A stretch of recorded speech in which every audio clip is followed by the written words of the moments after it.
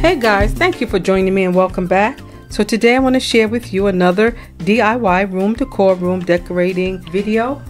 Today I created 2 mirrored pedestals for you and they came out absolutely beautiful. A lot of the items I used I did pick up from Michaels. So if you're watching and you haven't subscribed, please subscribe. Click that notification bell, that way you'll know when I upload a new video. And to all my old subscribers coming through to watch another video, thank you guys so much. I do appreciate your support and I appreciate the comments that you leave. Thank you so much. So guys, if you are interested in how I created these 2 items, just keep watching.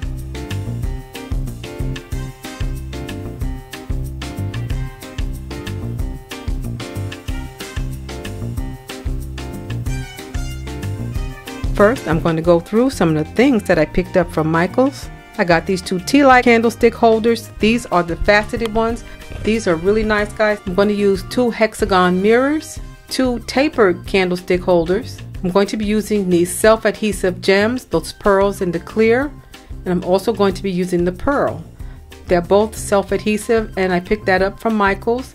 The E6000, I'm going to use that small one today. I got that from Amazon. So before I get started, I'm just going to clean off all the glass and the mirror. So first, I'm going to take some E6000. I'm going to apply it to the edge of the candlestick holder. After that, I'm just going to turn it upside down. I'm going to apply it to the bottom of the tea light candle holder. So I'm going to have the faceted end at the bottom. It's going to be the base. After I adhere that, I'm going to use a bag of coins just to create a little weight, and I'm going to let that sit for 3 hours. Now technically you need to let these items sit for 24 hours when you're using E6000. So right now my mirror is covered, guys, to protect the mirror and not to flash you guys out with all the lights that I have on. And I'm just going to peel off that label. After that, I'm going to clean all the fingerprints and any oils off the back of the mirror. I'm going to apply a little E6000 to the candlestick base. I'm going to flip it over and then I'm going to attach it to the center of the mirror.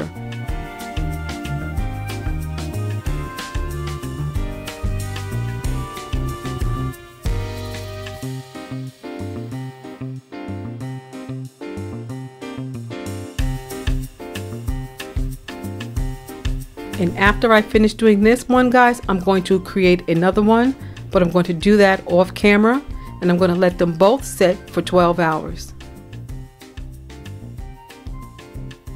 So guys, it's the next day and it's been a little more than 12 hours and I just want to show you that everything is adhered and it's set very nicely. So right now I'm just going to use some of these gems that I picked up from Michaels, and I've already started this project, guys. I forgot to turn the camera on, but what I'm doing here is I'm removing the sticky part that's already been applied to it. It comes with that on it. It really doesn't make the mirror look nicer with it, so I'm just going to remove those. I'm just going to apply a little bit of hot glue and that's the way I'm going to attach it. So I'm just going to alternate the pattern, as you can already see, and I'm sorry I didn't get that bit for you guys, but this is basically what I'm doing. I'm just alternating the pearl gems with the clear gems, and I removed all of the sticky appliques off of all the gems.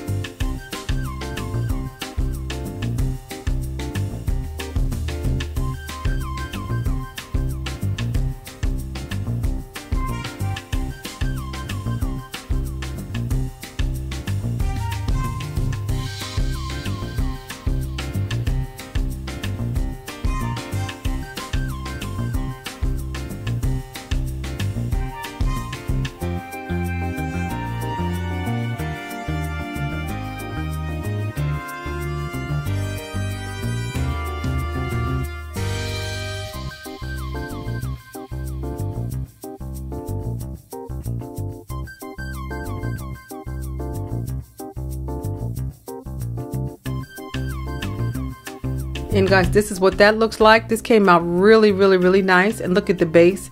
The faceted base is so beautiful on this. So right now I'm going to move on to the next one. I'm just going to clear off the edge of the mirror with the cleansing cloth, and I'm going to apply the pearls. I'm going to apply them in alternating sizes, the large one, then the small one, and then the large one, and that's the pattern that I'm going to do all the way around the mirror.